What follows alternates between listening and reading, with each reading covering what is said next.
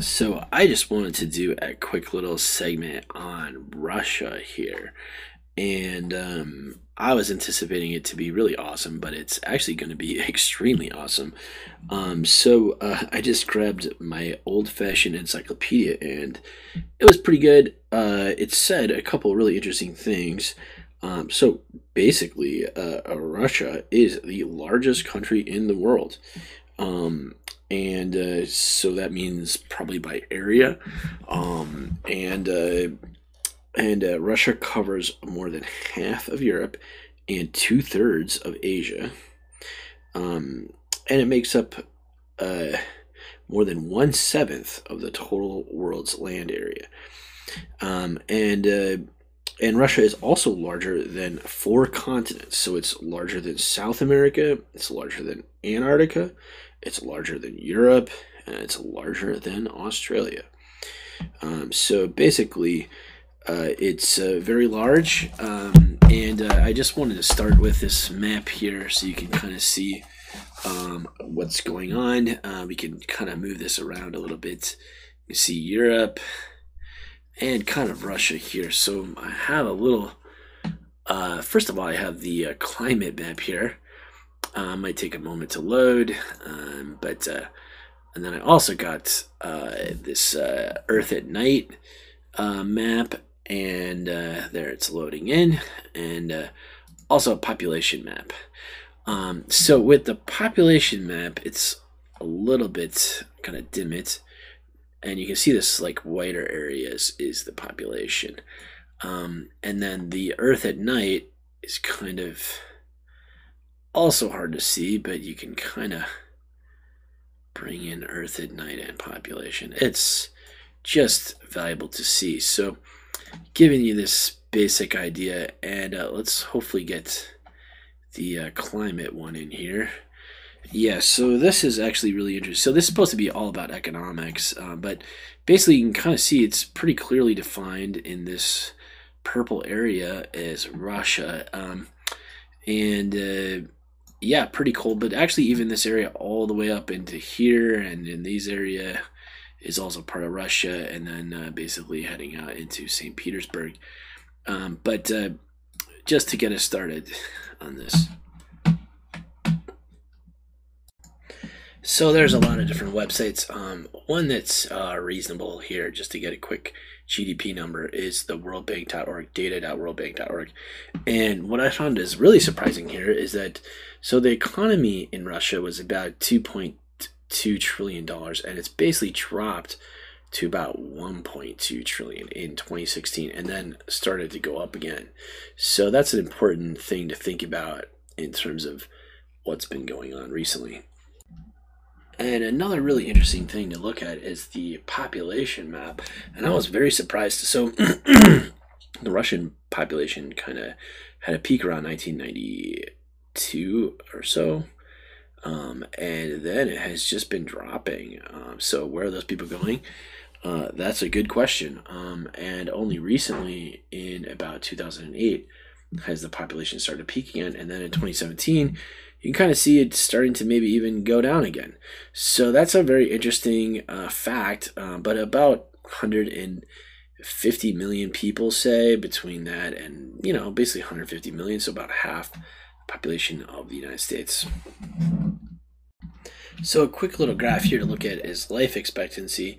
This is primarily economics discussion, but you can see around 1988, the life expectancy was kind of going up until about 1988, and then started to go down. So most of the 90s, life expectancy kept getting worse, and then about 2003, things suddenly changed. So in terms of economics, it might be interesting to see what happened around 2003 in terms of the healthcare industry in Russia, and maybe that's one of the things that Russians have been lacking.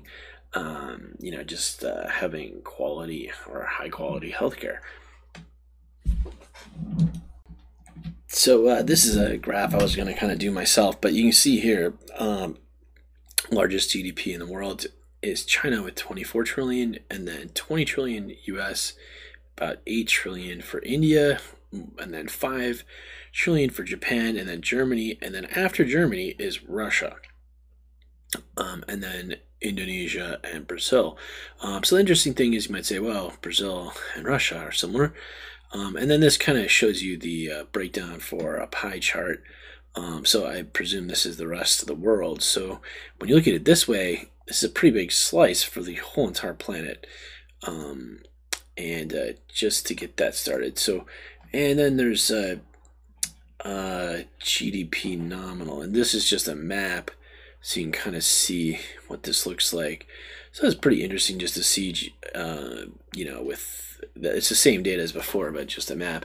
So you can kind of see, America and China quite a bit ahead here.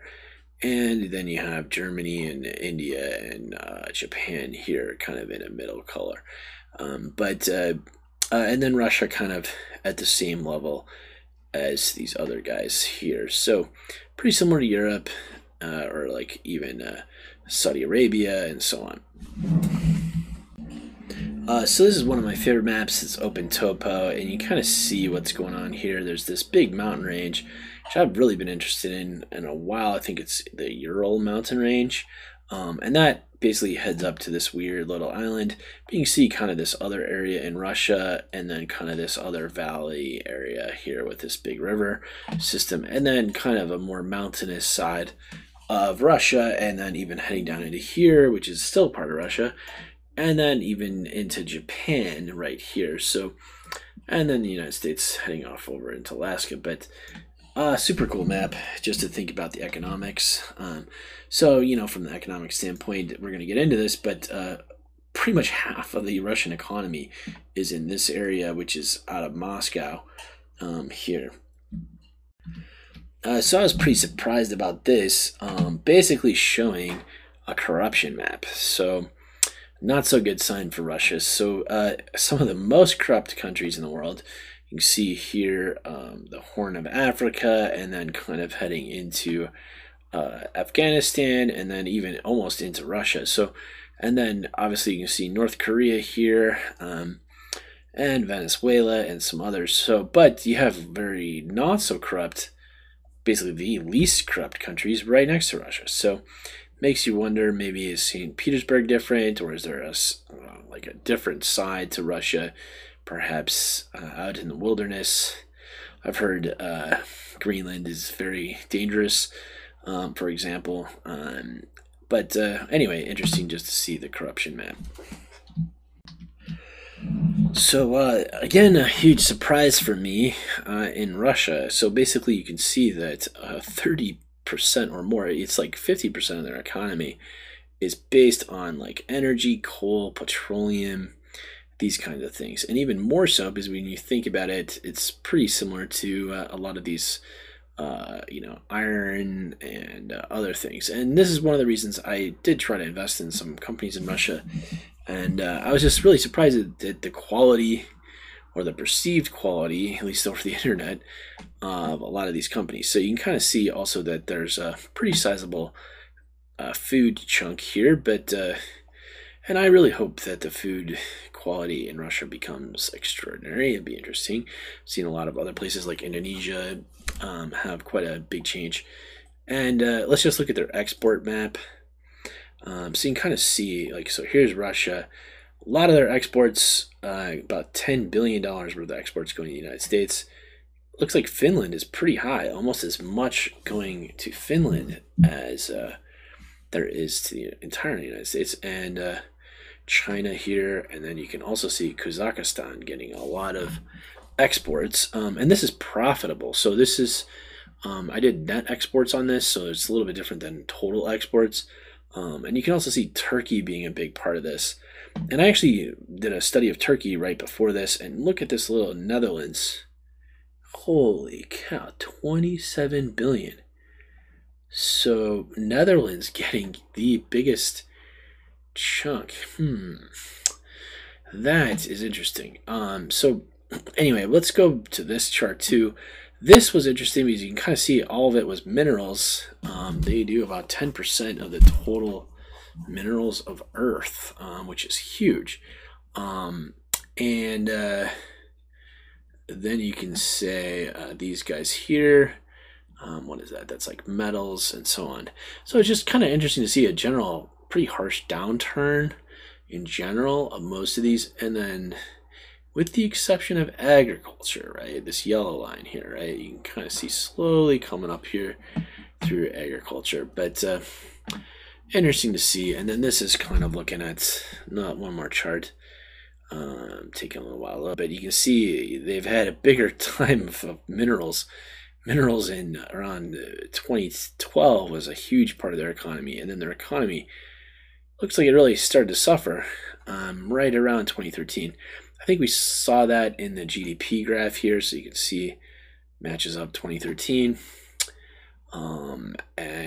But man, does it look huge drop here on this graph.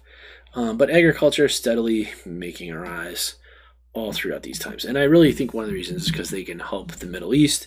And it looks like on this map here, maybe a lot of the Middle East help goes through Kazakhstan, and then is from Kazakhstan, maybe is exported elsewhere, even to Uzbekistan and so on. And our Belarus and going out into Eastern Europe. But anyway, so just interesting to see over time what's going on. I can do a quick import visualization just to see, and you can see their imports, and it's a little bit hard to see on this, so I'm going to change this to 2-digit. And their imports, they're importing, getting some tourists, significant amount, industrial machinery and vehicles. So a lot of this could change. I mean, even India is producing a lot of vehicles. You didn't see anything on vehicles for the export side, or did we? Not even. So some changes needed in Russia, but interesting to see overall just how Russian exports are fitting in. So if I'm going to try to do a separate thing on businesses here, and we're going to look at details of like a lot of different businesses in Russia, but this is just to kind of overview of the economy.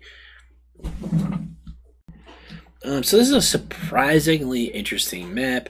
Came from, it's all their rupees here, but I'm going to take it back in a moment and we're going to look at the dollar amount, but you can kind of see what's going on. So you can see where people are rich and where people are not so rich. So there's kind of these like areas right here and right here. And this actually area makes a lot of sense. If you study the geography from that other map, you can kind of see this is getting close down into Japan, Korea, and China, and so on.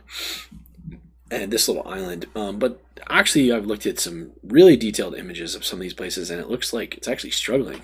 Pretty cold still, even up into here. But this gives you a lot of fine detail, and this is in rupees. Let me see if I can get this map back to the other. Yeah, so they have. There's another map, but showing exactly what the details are for our economy. So unfortunately, I couldn't get the map very big here, but that was from this page, Economy of Russia. So you can see that these darker green areas was basically $50,000 per person per year, so kind of high. And then these light green are 30,000, and then the Russian average being about 10 to 20, meaning kind of these lighter green, and then 7 to 9, and under $3,000 a year, and that's getting very low. And I think the real picture is much more complex in terms of what people are making here in Russia, but certainly interesting just to see the map here. So this is one of those crazy graphs that I thought was really helpful. Just so look at this. So this is the graduates by a location in thousands. So you can see that Russia has a huge chunk of the total graduates. And I think that's partly because there's a lot of people, 150 million people or so. United Kingdom, approximately 1/3 of the graduates that Russia has. France having about the same. Ukraine, and in a lot of ways people say Ukraine can be part of Russia, or even Poland, right? And then just a breakdown of all these other smaller countries. So certainly a lot of educated people coming out of Russia.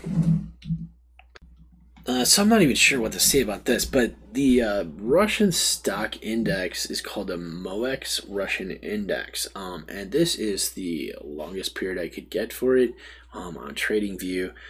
But basically, you can see that most of the interesting part, like if you really want to study the economy, the huge amount of growth happened basically from about September of 1998 all the way up to 2008. And you almost don't even see the crash of 2001 in here, kind of in there. So, but certainly the 2008, and it's interesting to think about. So like this was a dot-com crash, and then here was primarily housing market bubble. So that it's just interesting that all over the world that like you see down here, and this is a price oscillator every 4 months versus the 12 months. But basically, the parts that I really was interested in is looking at basically the start. So this is a price oscillator down is around March of 2011, and then finally some sense a possible recovery maybe in July of 2013. So that goes back to the GDP. So right around here we see 2013, right, and that shows the peak. So it doesn't quite. So although the stock market wouldn't really agree with basically the GDP numbers by the World Bank, so that's why you want to double check it with this kind of thing, right? So here you'd say that the peak was right around it here, December 2016, and then from there everything kept getting better. And this is on a log graph. I could do it on a regular and it looks different, but I really just want to do a log graph so you can see the relative changes way back here. So although, you know, like this was a doubling in the size of the economy, so and this is, yes, it's a lot of increase, but anyway, so just looking at this MOEX Russian index. So here's kind of the final look at the Russian economy that we're going to do. So you see right here around December 2003 or 2002, right, during that change, things were getting better for the currency, the ruble, and then things like spiked. So, but around the world, things got bad. But what that means is that relative to the United States, so the biggest change perhaps was in 2014. So that really devastated. So basically, you got $1 gave you about 30 of these. Today, it's $1 gives you 70. So big significant problems, and this looks like it doesn't look good. Maybe recently it's gotten a little bit better, and then maybe around February 2016 things got better all the way up until April 2017. But anyway, just a summary of the economy in Russia. Let me know what you think. I'm not an expert, but I'd like to hear your ideas, and let me know what you think. Thanks.